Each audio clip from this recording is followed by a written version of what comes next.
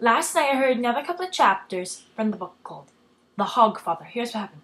Susan, of course, was dealing with Violet and the god of hangovers because she was in the Tooth Fairy's castle.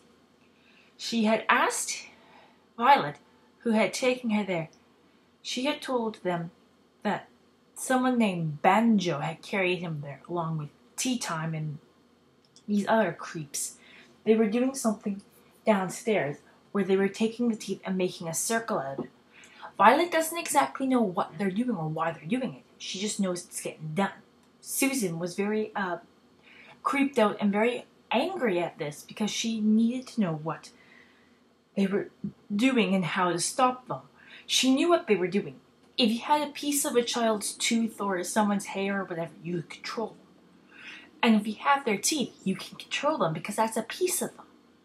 Susan, of course, wasn't all that thrilled that it had to happen the way it had to happen.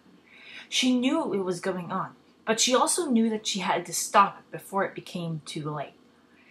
I have a video from Horrible Histories of the final song, which I think is important, along with a picture of Horrible Histories of the cast and everything of them. Okay, so I think it's really important that Violet and Susan work together.